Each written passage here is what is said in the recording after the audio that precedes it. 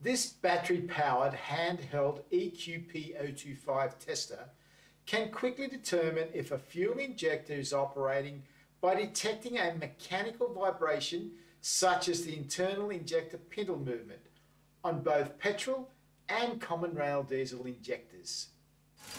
Monitoring the LED operation plus the release of an audible sound from the test unit can quickly identify an injector operating status. We are now going to run through the setting up procedure and demonstrate on a vehicle a typical fuel injector operation test as an example.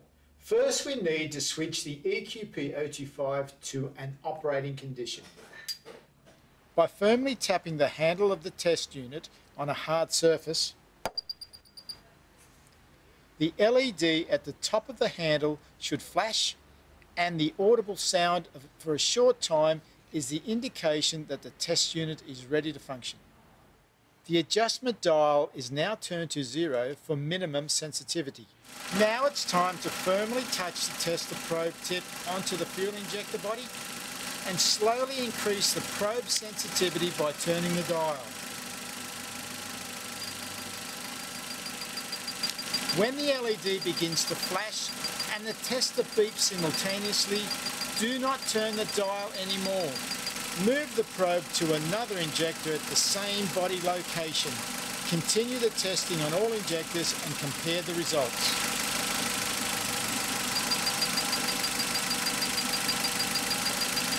Please be aware, some vehicles may result in an inconsistent response from the majority of the injectors.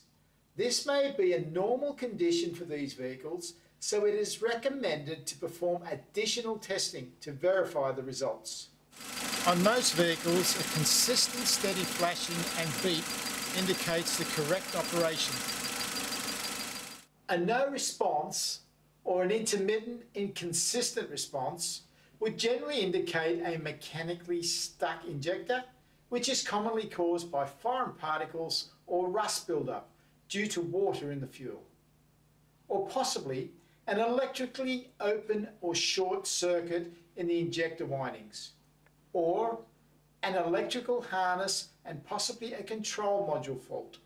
Finally, the EQP-025 will automatically power down and switch off after a short time of non-use.